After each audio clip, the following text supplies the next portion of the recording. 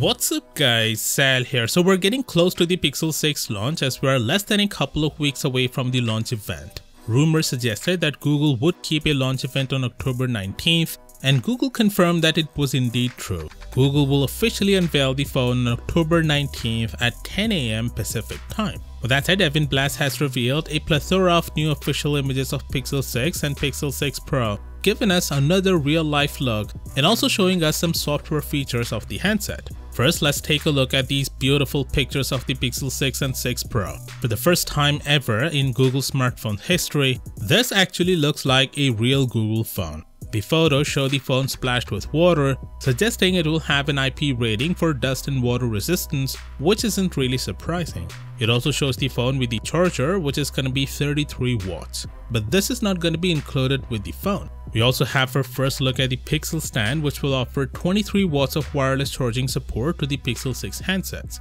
The stand looks bulkier compared to the older model, possibly because it includes a built-in fan for cooling. And these images suggest you'll be able to switch the wireless charger between performance mode and quiet mode depending on whether you prioritize a faster charge or silence. Now let's move to the software features. First up, the Live Space is a major at-a-glance update for the Android 12. What this does is, suppose you have an upcoming flight, the Pixel 6 will note it in the top left corner complete with departure time. But what's new here is it will show a button at the right that notes your gate and seat number as well as the boarding QR code pass. Tapping will presumably open a bigger version for quick scanning. Some third-party apps will be integrated into this as well, as one screenshot shows a running activity from an Adidas app that notes elapsed time and distance ran. Next, the Pixel 6 will have an under-display fingerprint scanner, and the screenshot confirms that as well. But it also confirms that the phone will have a face unlocking system.